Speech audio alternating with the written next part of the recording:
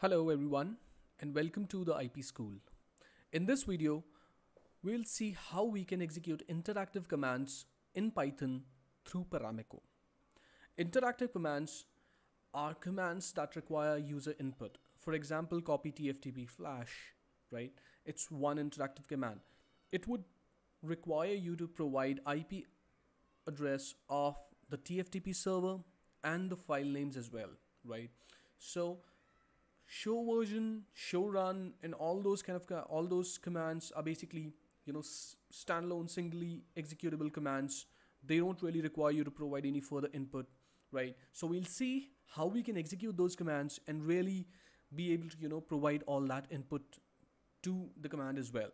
So first of all, let us try the simple copy tftp flash command on the router itself.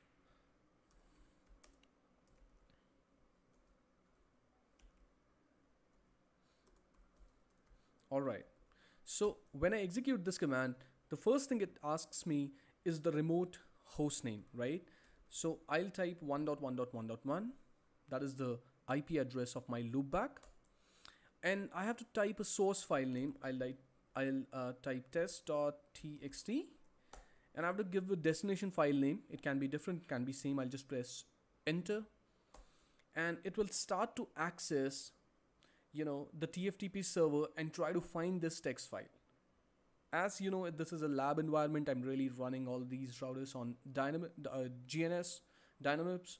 It really won't be able to access the TFTP server and get the file.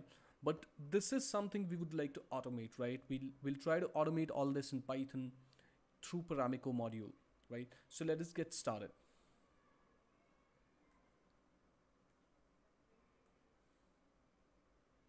So first of all, what we need to do is we basically have to import Paramiko. We have already done it, but I'm going to go through all the process of connecting to a device and all that once again, right? So basically now what we need to do is, after I've imported Paramiko, I have to create a SSH client object, right?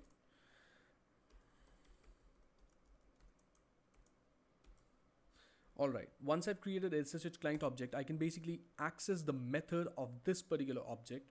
So the first thing I'd like to do right now is set the missing host key policy ssh.set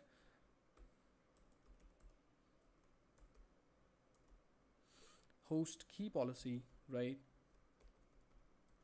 to Paramiko's auto add policy.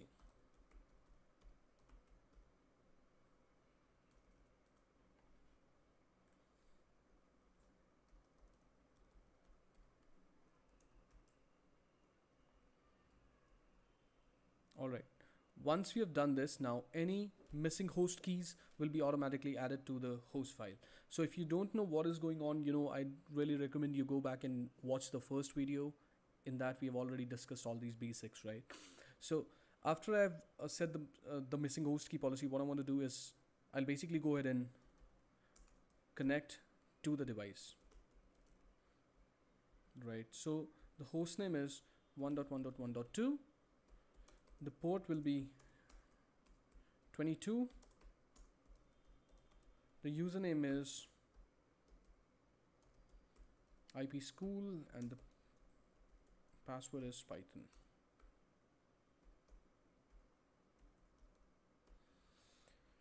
All right. So this statement will connect to this particular router. Oh, I've just have to correct something here. Okay, so now what we basically have to do is we have to execute the command first of all, right?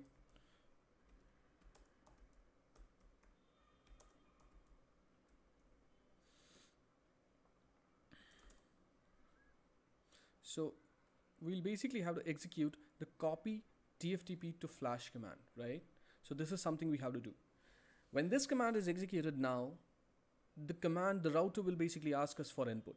And how do we do that? In my earlier video, I told you that stdin is used to send any data to the program, right? So what we'll do is basically we'll use stdin a stream to basically send data to the program. So the first thing we want to do is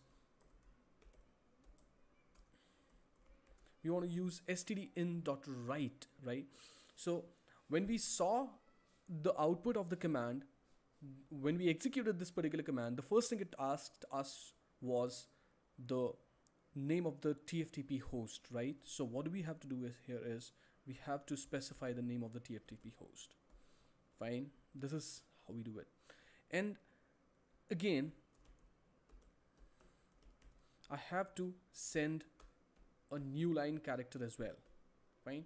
So basically it will write 1.1.1.1 on the command on the program terminal, and then I have to send a new line character that is essentially a carriage return, right? So that it moves on to the next line, to the next input. So now what do we want to do is stdin dot flush, right? So all that data goes to the program. Now again, after specifying a TFTP host name, what we have to do is to specify the file names, right? The source and the destination file names, they can be, same or they can be different. So I'm going to do a little copy and paste here, right? So what we're doing is first we are sending the host name, then we send a /n or a new line character, then we really send those send those two values across, and then we do a source underscore test.txt file. We send this file and we again send these values, right? So stdin.write is the way you can really pass on those parameters, whatever the command is asking you for. You can you can pass all those user inputs.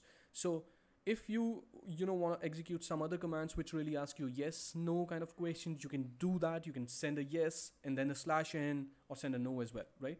So this is how we do it. Now I want to go ahead and read the output as well. Okay, now let me print it.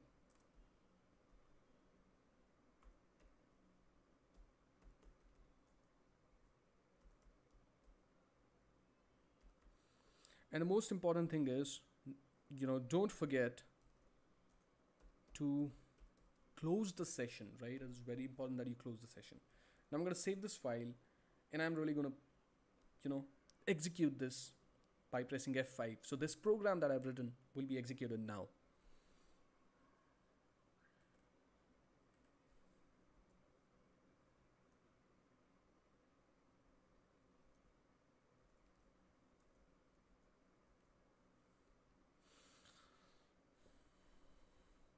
So the reason we have to wait here is because I really don't have a file, and this program won't be able to access the file. So what I've done is I've cleared the line so that we get the output fast. Now see what has happened. This is the output we got. So we executed the command and then we sent 1.1.1.1 and a /n, so it moved to the next line. There we sent the source file name and we sent a /n, so it moved to the next line. Here we sent the destination file name. We could have sent a /n as well. No need to specify, it's not really mandatory you specify a destination file name as well. And then it started to access the TFTP server. So you see that we not only executed a command, but we also done is provided all that input the command wanted, right? So this is this is all about executing interactive commands. Sometimes this method won't work. In our next video we'll see what other alternatives we have to execute interactive commands as well. We'll check one different method basically, and it depends on which one works at given point of time. The second method, I prefer the second method because it really works every time. This one sometimes it doesn't work, and in my second video I'll probably share when it won't work and what is the solution for that. So I hope you have learned something out of this video. You have understood how do we execute interactive commands, and this has been helpful. If it has been helpful, please press the like button, subscribe to my channel for more information on Paramiko Python network automation. Thank you so much for watching.